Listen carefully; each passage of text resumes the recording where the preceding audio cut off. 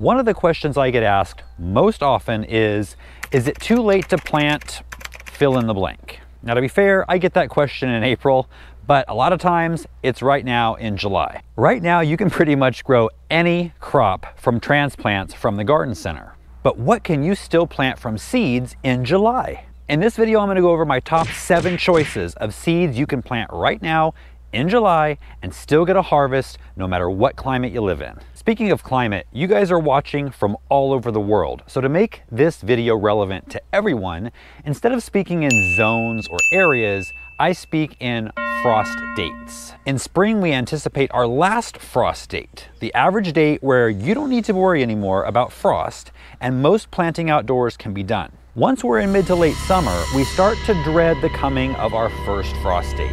That's the average date your area sees its first frost and, depending on the crop, could mean the end of your growing season. The bottom line is you need to know these numbers. The good news is they're easy to find.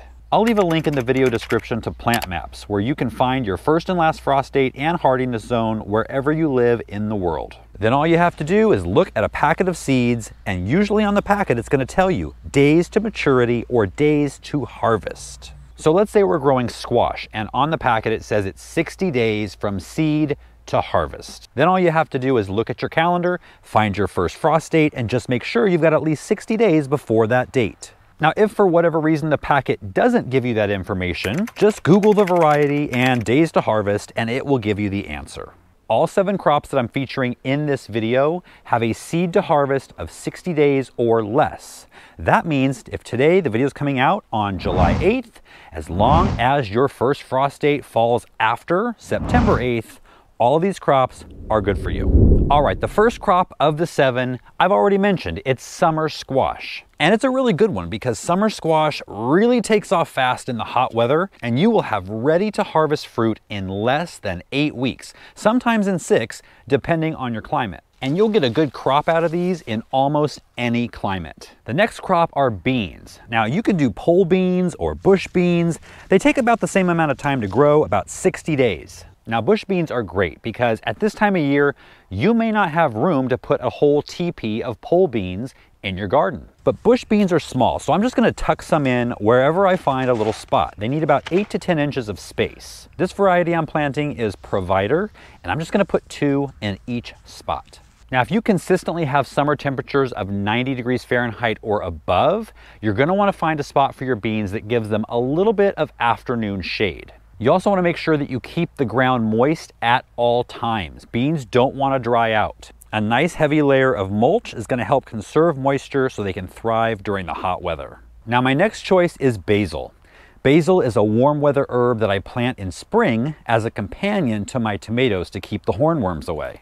But after a couple of months, it gets a little less tasty than it was back in the beginning. So what you can do is just cut it way back and it will regrow. Or you can let it go to flower because the pollinators absolutely love it. And you may as well let it go to flower and start over again in another area with fresh plants. Basil grows really fast from seed and you could be harvesting fresh leaves in as little as 4 to 6 weeks.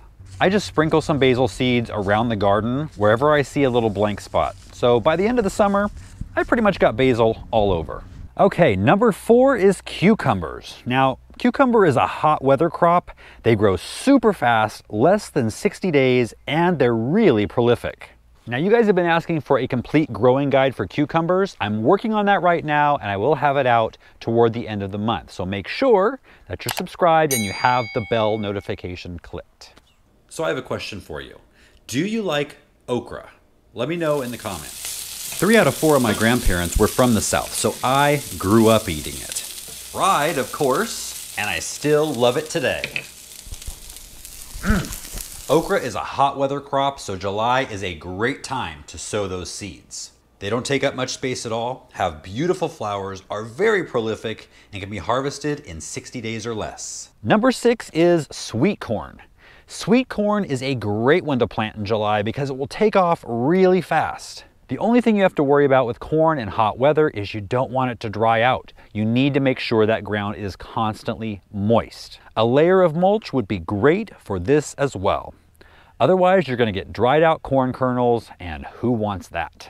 The last one is a twofer, zinnias and Cosmos. I've made a huge effort to attract more pollinators and beneficial insects to the garden by interplanting the vegetables with flowers. The cool season flowers are petering out now in July. Dill, fennel, calendulas, and nasturtiums, they're all just getting a little tired looking. Okay, some just look plain dead.